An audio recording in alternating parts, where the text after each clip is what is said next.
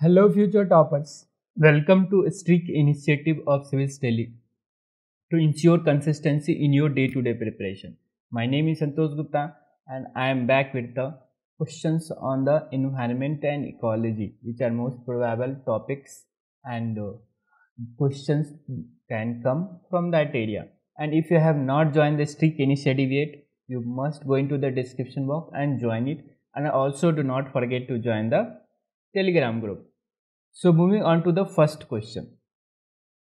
Consider the following statement in the context of Indian pangolin. You should know that pangolin has been in the news because it is called as the most trafficked animal in the world, and along with because it has lots of demand in China and Southeast Asia for preparing traditional medicine and other things. And recently it has been also said that pangolin can be an intermediate between bats to pangolin and to human being in coronavirus transmission. So that research on that is already going on. So let's consider the statement about Indian pangolin. They are critically endangered, that you cannot possibly remember. So let's go to a statement 2. The Indian pangolin is found in India and Pakistan only.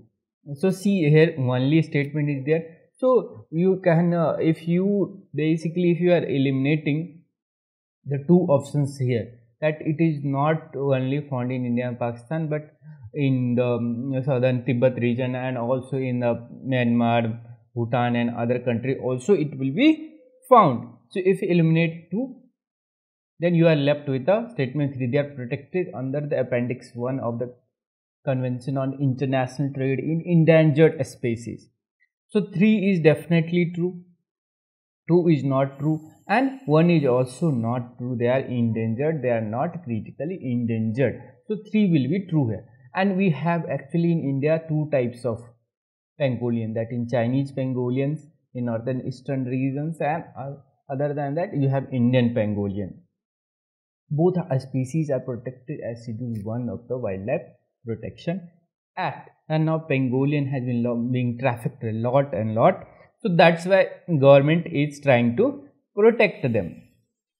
So moving on to the next question, select the correct statement in context to freshwater crocodile. So you have to distinguish. We have 2 kinds of crocodile. The one that will be found in the brackish or salt water, another in the fresh waters. So India has 2 species of freshwater crocodile.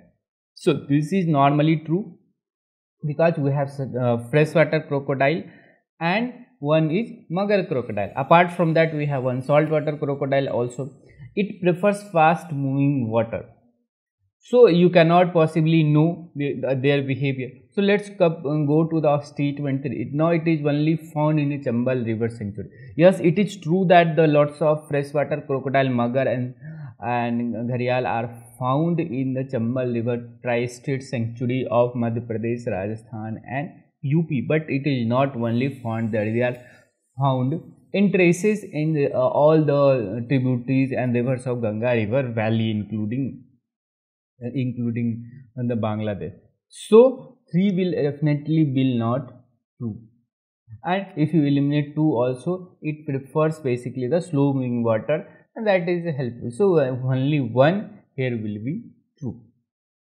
So you can see what is the basic difference between alligator and the crocodile. So alligators are found in the North American continent. So alligator, if you can see, there is a basic difference in the snout. They have like a U-shaped snout, and in gharial and crocodile they are in India you have V-shaped snout, and gharial especially have very long snout and giving a appearance of a ghara, that is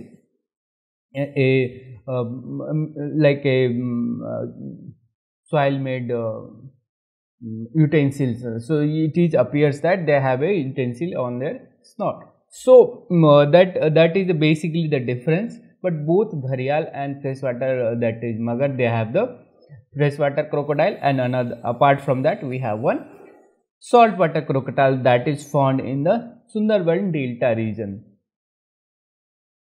So moving on to the third question, with reference to sea cow, that is dugong, a mammal found in India, which is the following statement are correct? So you have to understand that dugong it is a herbivore feeding on seagrass. So it is a herbivore just like cow, only feeds on the sea grasses that in coastal area Gujarat, in southern Indian coast. So it comes during the rainy season and feeding on the grasses under sea grasses. So first is definitely true.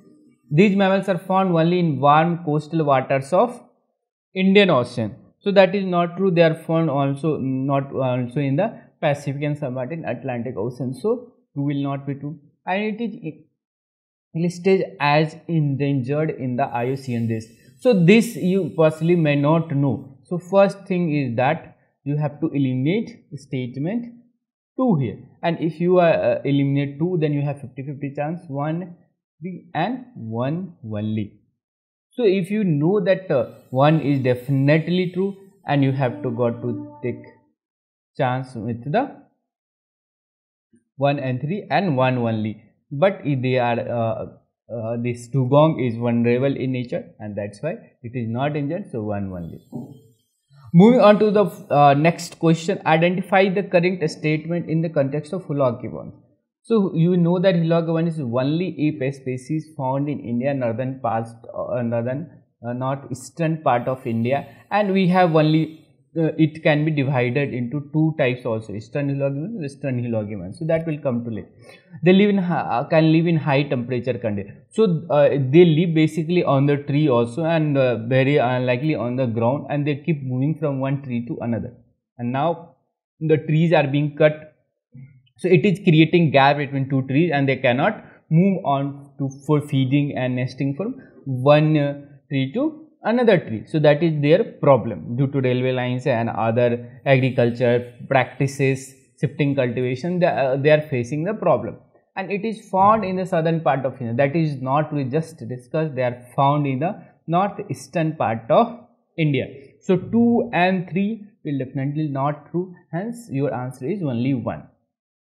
So you can see also western Hula gibbon, that is restricted to between South Brahmaputra river and Dewang river, and it is endangered as per IUCN. And eastern Hula gibbon, that is more side of Arunachal Pradesh and Assam somewhat, and also in South China Sea, southern China, and northeastern Myanmar outside India, and it is vulnerable and in the IUCN red list, and both are protected under Schedule 1. This is the only species. We do not have other chimpanzee, gorilla and other kinds of ape, but we have only Hula gibbon. That is, gibbon is one of a minor ape that is found in India. Otherwise, all other primates are only monkey in India. So moving on to the last question, which of the following is are now extinct in wild in India? So there you have to remember, in India we have 2 species that is completely extinct in the wild. So extinct in wild, and what is this difference between extinct?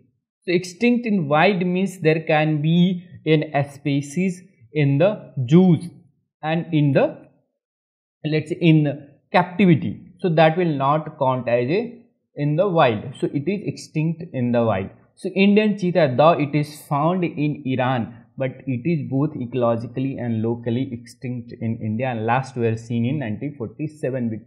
And due to heavy hunting by the then Maharaja and kings, it disappeared in Indian mainland. So it is only found in Iran. And there is another kind of cheetah, that is African cheetah, that is found in savanna regions of Africa. And then we have 2 pink-headed duck that was used to found in the eastern part of India, northeastern. So also it is disappeared, it is extinct. It may be in the captivity, but it is extinct in the wild. Then dodo bird. Dodo bird is not related to India. It was never found in India, but it is now extinct, and they are used to be found near Madagascar and Africa. Then Siberian crane. Siberian crane was a migrant bird coming from the Siberia to Keoladev National Park, and it was last seen in 2002, and afterwards it has avoided coming to India. Only few species are migrating because of heavy hunting by the recipient population. They avoided coming to India in the summer time. So if you eliminate 3 and 4, you have 1 and 2 as a option. So now government is worried that we do not have the cheetah. So the government has been trying to negotiate with Iran to give us the Asiatic cheetah, and that we can protect it. But now, as of now, Iran has refused, and now government is trying to get African cheetah that is slightly different from the others in the Asiatic variant, and it is trying to get from the African country, and the sites in like central India and Rajasthan, MP, Andhra Pradesh, Chhattisgarh. One site is Kuno Palpur that has been found suitable for the introduction of African cheetah, and Namibia and South Africa they are trying to give India a chance to have our 6th big cat. So that is all for today. Thank you for watching today's video, and if you have not joined the Strict Initiative, you must join, and if you are 2021 aspirants, you can also join 40 days last minute intensive revision schedule. The description for that is given in the description box. Thank you. Subscribe to our YouTube channel and press the bell icon on the YouTube app and never miss another update from Civilsdaily.